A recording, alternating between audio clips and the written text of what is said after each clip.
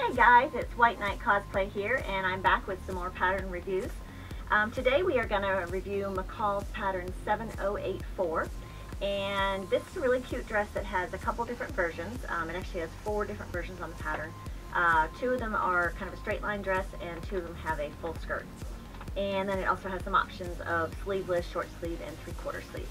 So this pattern I originally purchased in order to make my bombshell Batwoman, and I needed something that had the full skirt to kind of emulate the baseball outfits of the time.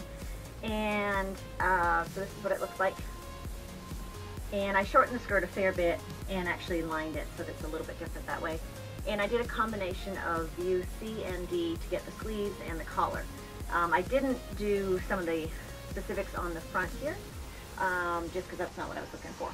So after I'd done that, then I came across this Star Wars fabric that I love and decided I wanted to make a dress out of it. So I did the straight line version, and it has pockets, which I'm very excited about. I love pockets in my dresses.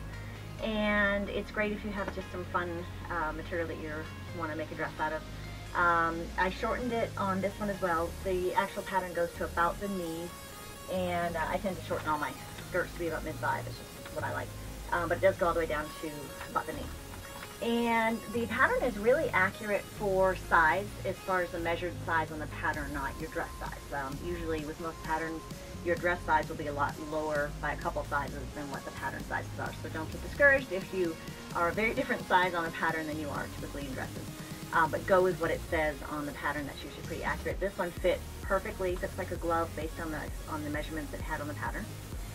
Complexity, this one's, I would say, beginner sewer or just past that. It doesn't have a lot of really challenging parts on it, other than maybe where the buttonholes go would be probably the most complex part of it.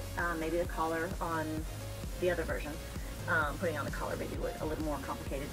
But it's a pretty straightforward pattern. I didn't have any glitch areas with it. I really liked it. Love the fit. It's probably about 19 pieces for the full skirt version, a few less for the straight line version. But it's one I would definitely give a 2 thumbs up on. I loved it. It worked really well, and I love the way it looks. So check that pattern out. Make sure you follow me on social media at White Knight Cosplay, and make sure you like and subscribe down below.